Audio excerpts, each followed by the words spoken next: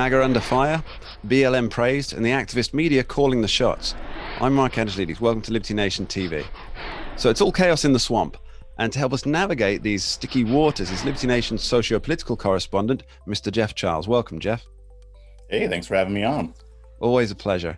So, Jeff, the difference in attitudes, media attitudes, it's striking.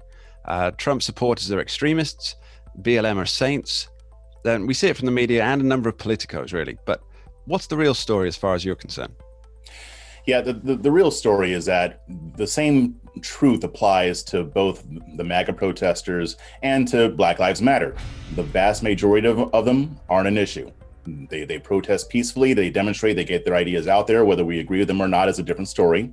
But the vast majority of them are not engaged in rioting.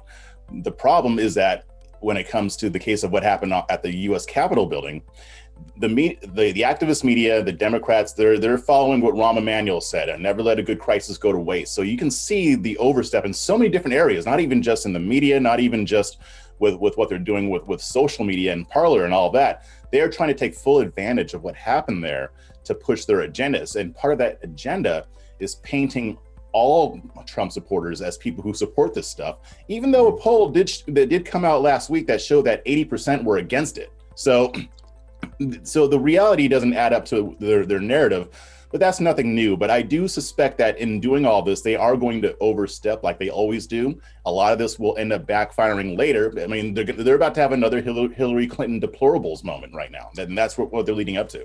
Yeah, get that basket ready. I mean, I'm hearing from a range of places that the MAGA fans, they're about to be tarred with the domestic terrorist brush. Now, there may be a case made for those that broke into the Capitol, but there are tens of thousands of people there who are just really there to exercise their rights. I mean, is this a gift for the Democrats who'd rather the Trump faithful jumped back in their deplorable basket? Like I said, this was a gift to the Democrats. It was. But with the way they're handling it, it's going to end up in the long run being a gift to Republicans and Trump supporters. How so? Because here's the thing. If they try to smear Trump supporters as domestic terrorists, they don't have evidence for it, really. They don't even have anything to work off of. This is the first time you have seen Trump supporters riot, and he's been in office for 4 years. Meanwhile, over the summer, you see people on the left rioting all over the place, all over the summer, all over the nation. So yeah, they are going to try to paint them as domestic terrorists, but the thing is anybody going to buy it? No, the only people who are going to buy it are the people who want to buy it, the people on the far left.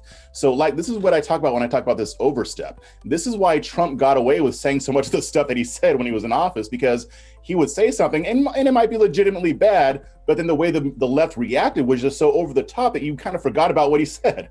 So I think the same thing is it's going to happen here. Now, this is assuming that there is no more politically motivated violence on the right as far as Trump supporters go or anybody else.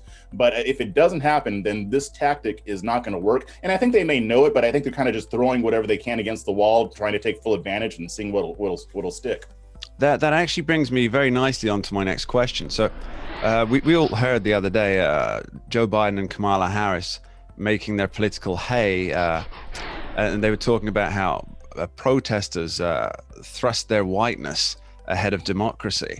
To me, that seems just like the overstep you're talking about. They're taking what is a political opinion and they're turning it into I don't know, some kind of racial crucible. Oh, yeah. I mean, is it just for clicks, or do you think they actually believe this? I don't think it's for clicks. And I don't believe that they believe it. And here's why. I get this question a lot when it just comes to the left in general. I think maybe some of the rank and file might believe that. They might fall for it. But when it comes to the people who actually create the messaging, I don't believe for a second that they actually believe what they're saying. I give them too much credit to believe that. These are not stupid people. So when they try to racialize it, or when they try to make it sound like everything was just racist, they know it's not true. But they know that that's what their base wants to hear. And they know that appeals to a certain audience, but I don't think that, again, it'll do them much good going forward.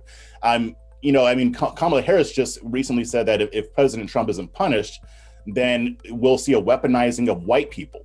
They just go so over the top that it's hard to take them seriously when they're not being serious people. There's something I want to address, and you spoke about this recently on a Conservative 5 episode of Liberty Nation production.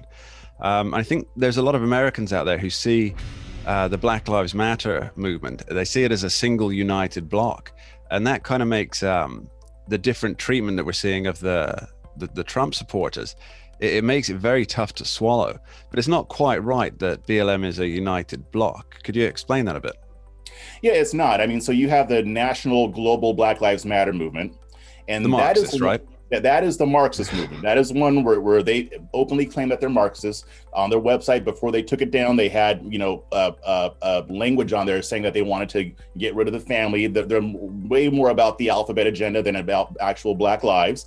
And so usually when people talk about BLM, they're talking about them, but they don't understand that there are local chapters, a bunch of them all across the nation. And they don't all line up with the national organization. Some do, but a lot of them don't. And you've seen a lot of strife between the two entities. There's been a bit of a breaking off because the local chapters aren't all the way on board with that ideology. There's issues as far as finances are concerned. But I mean, in some cases, like you see Black Lives Matter in Utah, they stood with Proud Boys at a press conference to denounce racism and to denounce police brutality. In some cases, in that same Black Lives Matter chapter even supported a Republican candidate. And I think that the media on both sides doesn't really want us to make that distinction. You heard it here first, folks. Hashtag global BLM walk away. Jeff, thanks ever so much for joining us. Thanks for having me. That's it for this edition of Liberty Nation TV. Remember to hit Liberty Nation News for original articles, the Uprising and Rabbit Hole podcast, and our signature television program, The Conservative 5. Just go to libertynation.com on your browser, or hit Rumble, YouTube, or check out Liberty Nation News Roku channel. I'm Mark Antelides. Thanks for watching. This program is a production of libertynation.com. Conservative news, where truth matters. Go deeper on the topic discussed in this video. Head on over to one of these links here or go to our Liberty Nation Roku channel. Thanks so much for watching, and don't forget to subscribe and hit the notification bell for Liberty.